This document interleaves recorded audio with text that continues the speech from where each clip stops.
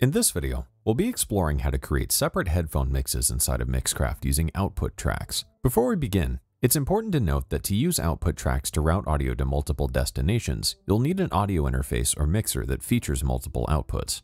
Output tracks allow you to create new output destinations from your session, making them ideal for sending out multiple headphone mixes, multi-monitor setups, using hardware processing, or even just grouping signals to a single fader setup for easier mixing. In this session, let's say we have one vocalist, one guitarist, and one drummer in our live room. Although this sounds like a setup to a great joke, they're instead standing there complaining that the headphone mixes aren't correct. If everybody wants their own headphone mix with different blends of each of these signals, we can utilize sends and output tracks to create this. Let's go to the bottom and open up our mixer to get started and expand this just so we can see what we're working with. As you can see here, I've created the session with a vocal track, 2 guitar tracks, and 2 tracks for the drums. With that in mind, these are all the final tracks we want to record, and we're going to record them all at the same time. But each of these represents a different musician who wants their own unique headphone mix.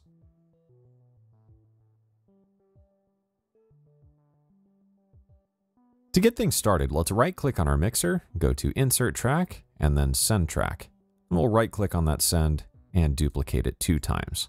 Now that we've created our sends, let's rename them to keep them organized. We'll rename them Vocal Headphone, Guitar Headphone, and Drum Headphone. To make things easier and a bit more visual, let's right-click on our guitar headphone and change the color to match the guitar tracks, and do the same with our drums here. Now, in order to send out the different headphone mixes, we'll need to create output tracks. To do that, we'll right-click on our mixer, go to Insert Track, and select Output Track.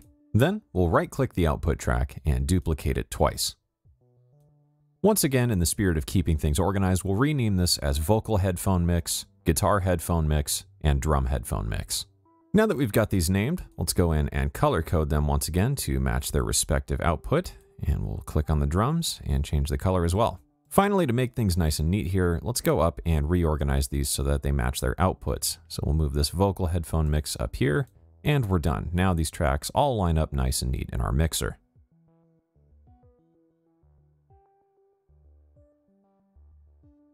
To begin sending the signals, we'll first need to route the sends to their respective output. To do that, we'll go up here to the top and change the vocal send output to the vocal headphone mix.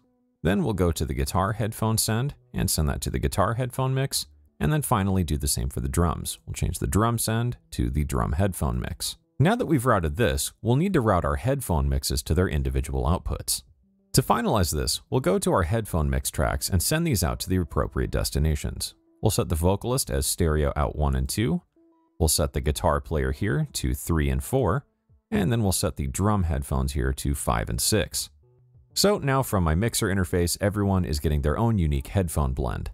To begin utilizing this, we'll use our send knobs on our mixer here.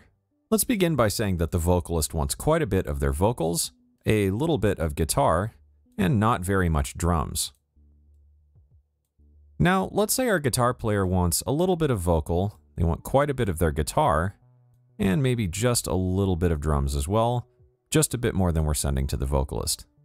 Finally, the drummer wants a little bit of vocal, a lot of guitar, and then just a touch of themselves to keep everything in time.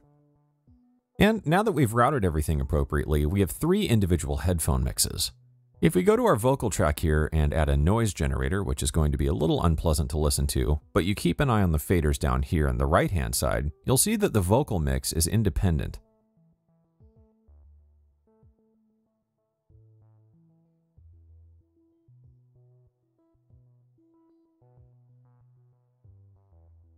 As you can probably imagine, the same concept can be applied to send signals to hardware processors or effects units, multi-monitor systems, or even be used for live performance routing with Mixcraft, making output tracks a powerful tool to understand. By now, you should be able to create an output track and headphone mix, as well as understand the different case uses of output tracks inside of Mixcraft. And that does it for this video, so thanks for watching.